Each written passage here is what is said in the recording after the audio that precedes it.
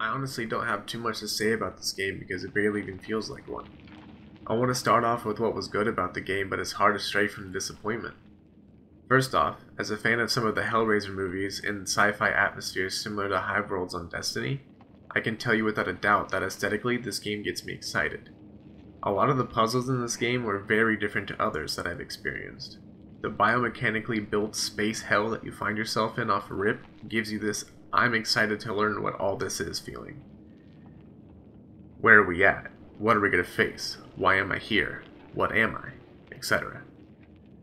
But this is where it all kind of ends as far as general positivity. This game makes Cyberpunk look like Grand Theft Auto.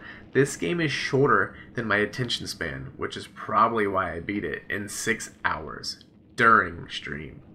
It's like the movies Prometheus and Hellraiser had a baby, and then that baby played Dead Space, and when it grew up, it tried to make a video game. The entire game has zero talking, absolutely no dialogue at all. The game audio? It's just atmosphere, but one that makes you tired and not excited. The music can pick up when enemies are around, but it's the only time it's really even noticeable. The puzzles are more of a chore, as it takes up 98% of the game rather than being fun brain teasers sprinkled into the action and lore. The entire experience of the game would have made a better short film. There is one boss battle. One. Yes, one boss battle.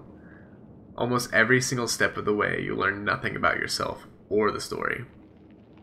You can make up what you want, turn some of the artwork that surrounds you, as well as the way the place operates biomechanically, into a story on your own and interpret it as you may, but the fact is, nothing is explained at all.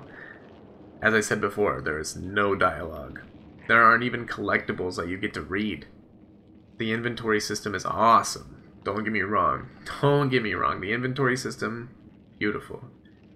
But it's only 3 weapons and 2 tools. One weapon you don't even really get to switch back and forth between, but you have an option in key bindings for it.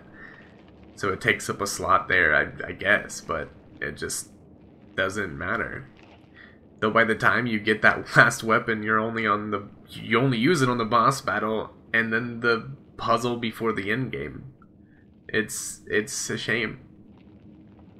Twice during my stream I contemplated shutting down the entire thing, but my OBS doesn't let me switch PC games without crashing, so I just stuck with it a bit longer. I'd recommend not buying the game till there is a sale on it for about $20 or less. I mean, some people pay that to see a movie at the theater, per person, and that's essentially what this experience is. But around 5 hours long, and you have no idea what's going on the entire time, and you're kind of just flowing. Anyways, check out some of the other reviews I have. I'll link my Cyberpunk one below, as well as my Twitch channel, so you can try to catch me over there live. See ya.